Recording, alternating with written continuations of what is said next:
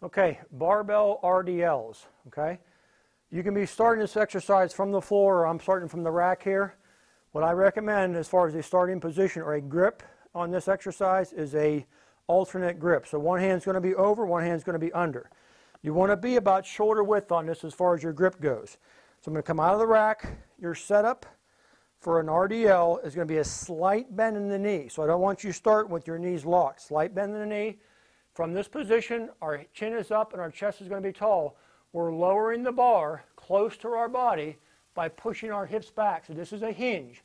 Once you feel yourself get tight in your hamstrings, pull out and pull tall. See, what I'm not doing here is your don't. I don't want you bending your knees to go down almost like a squat.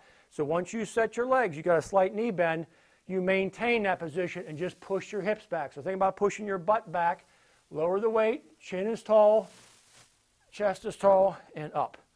Lower and down, and up. Barbell RDL.